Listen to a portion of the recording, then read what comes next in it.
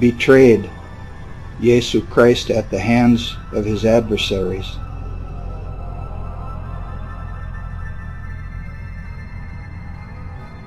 You can look into all the symbolisms in this picture and see what the Bible tells us was going on that night. That he was betrayed and that he was being scourged and prepared for crucifixion.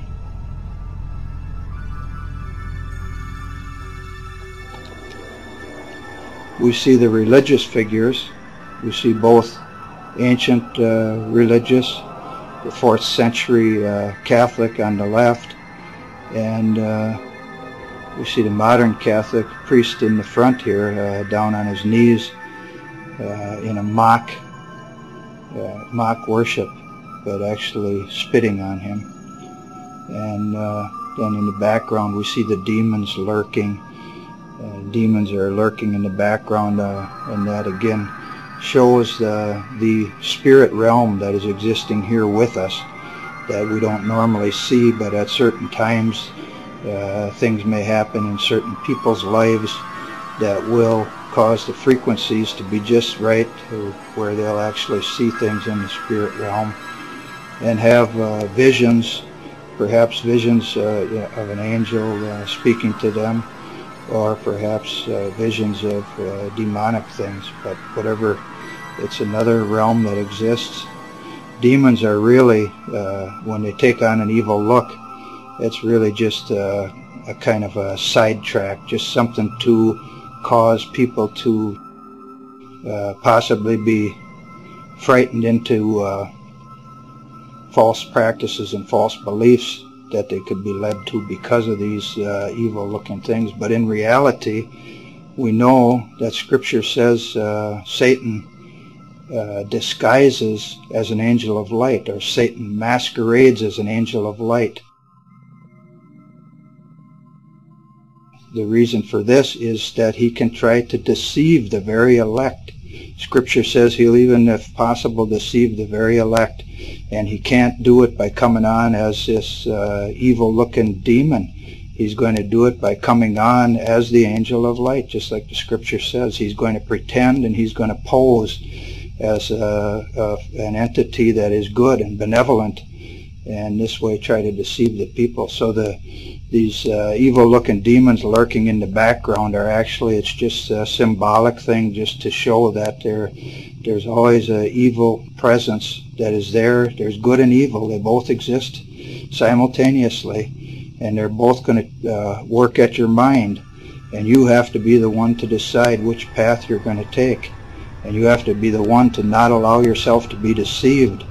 And so if the deceiving angel is coming on as a benevolent thing, but somewhere down the track he's going to use this all to lead you in the wrong direction.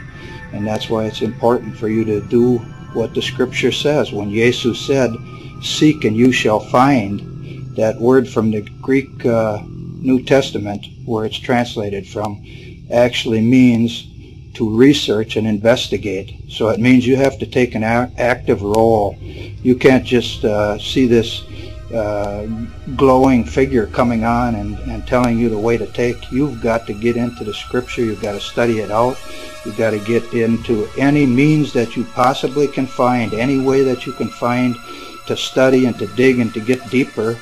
And then you have to pray and ask God to let the Holy Spirit reveal to you the truth. And then as you go along, you have to be ready to release things that turn out to be falsehoods, things that you maybe believe so dearly all your life long. You may have to let go of, because you're going to find out that they were falsehoods disguised as light. And you're going to have to take the truth that's shown to you and continue on. So therefore, seek and you shall find. Study, research, and investigate. and it'll be shown unto you. But pray always for the guidance of the Holy Spirit. As we move in here for a closer look, we get closer in what we can see here. Through the blindfold, you can see his eyes. When they mocked him and they said, "Lord, tell us, who is it that struck you?" And he kept silent. They said, like a lamb led to the slaughter, he opened not his mouth.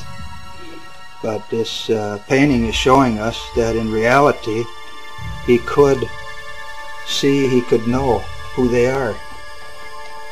Scripture says that God was in Christ reconciling the world unto himself. And the Scripture tells us that that God is in all of us. And so with God in us, there's nothing that cannot be known. There's nothing that cannot be revealed.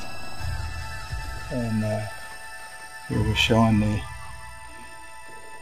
people who posed as his friends and are now coming out of the darkness to show that they're not really his friends. Here's the little one just hiding over here in the darkness, lurking, carrying his evil root. And what this is showing us here, he's dressed as a minister. And it's that don't take somebody's word just because they're a minister or a priest. It doesn't mean that they're going to be bringing you the truth. You have to do your own digging. You have to do your own studying. You have to find your way. You have to find your path. See, here we can see this old priest here. He's spitting, just like the Scripture said. They spat upon him, and they're spitting out his old tobacco juice. You can see here that from the scourging that they've been gouging flesh from him. Here's the old serpent coming right out of the floor. And when we look here, we see here's the coins with the blood. The blood drips from his fingertips, and the blood is dripping down in the coin. It's showing us that it's the blood money, the 30 pieces of silver that Judas threw back into the temple. 30 pieces of silver that he sold the master for. And here we see a little 1984 25-cent piece, see, from the United States. So it shows the United States. We're getting in our 2 bits, as you would say it. So there's been a lot of betrayal coming out of the United States. And it has been the English language through, it was in the United States that the name of Yesu was first changed to Jesus just a little over 300 years ago. We see here all these symbols, and there are scripture verses again available for the viewer to be able to look these scripture verses up and read and see just exactly what is happening in different parts of the painting. Here's the Lucifer on the belt here. And when we look here and we see all the gouging, it doesn't even give us one little fraction of what the suffering would have really been. And if it was even this bad, it would have been a horrifying thing, but it was way worse. It was so bad that in Isaiah,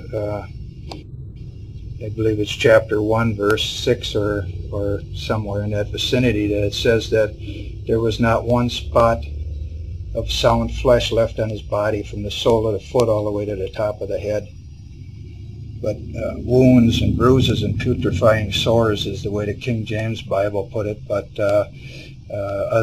from other translations and from the original, it's open wounds and fresh dripping wounds.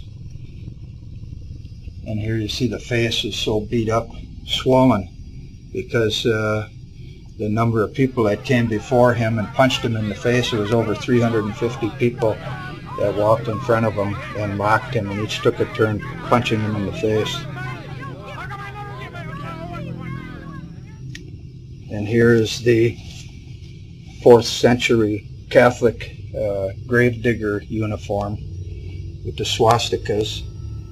And is because at that time the swastika was actually a symbol of the sun god and worship of the sun god.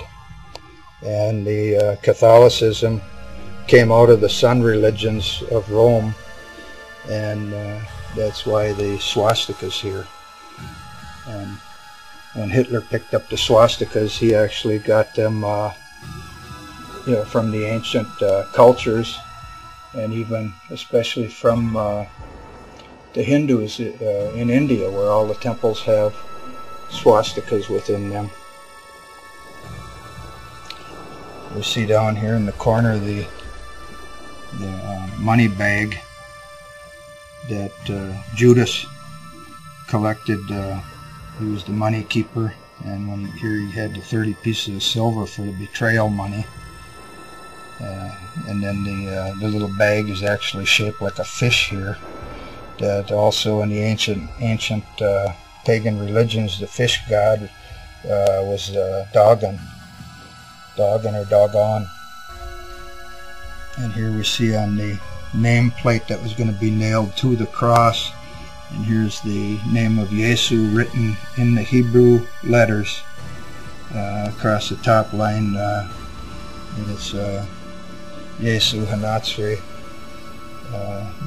which often translated Yesu of Nazareth, but Natsri actually can mean the watchman, and it's also the name for Christians. And here's the Greek on the second line and the Latin in the lower line. And here on the chair it says with the ancient Greek symbol for the theta. So the word spelled out here is thanatos. It means death. So he's sitting in the death chair here at this point. And then over on the other side here, down behind the bad priest here, we see a little piece of paper here with the thanatos scratched onto it, being the mark of death. And then from Matthew 26 verse 66, and the way it's shaded in, you can see the 666 on it. And then on the bottom of the shoes, let's look and see what we got here. See, cat's paw. Cat's paw was the name of a heel that they used to always use when you had to have your heels replaced on your shoes. And here's 2 Corinthians 11 verses 14 and 15. And then over on the other shoe here, you see again the cat's paw won't slip. That was the symbol and the motto. And here's Matthew 27:24 through 25. So we've got the cat's paw won't slip, but ironically they're on the bottoms of the feet of the fallen priests with the scripture verse that match up with it.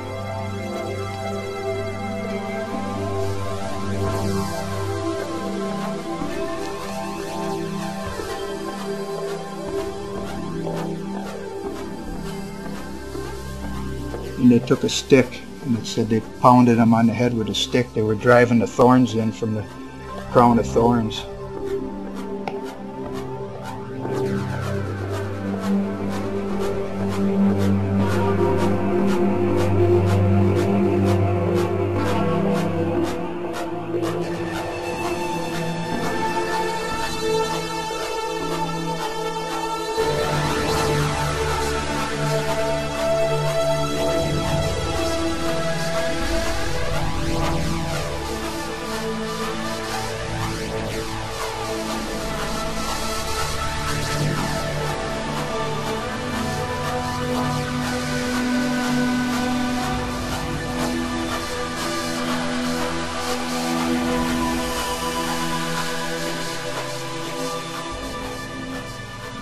There is that root that the scripture says that the wicked is like a root plucked up out of the ground. And that's because when that root is plucked out of the ground, it's no longer a source of life.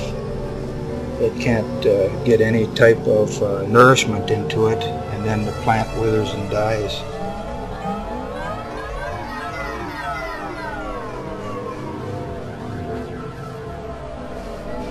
And the old priest here You can see right on the tip of his nose all the blood veins. They call them gin blossoms, that from all the great amount of alcohol that he's been consuming.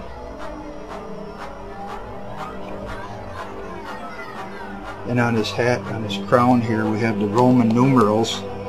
At that time, it was before they had a letter M as a numeral, but the numerals that are shown here are numerals that were the original in the Roman numbering system. And when you add them all up, it comes up to 666.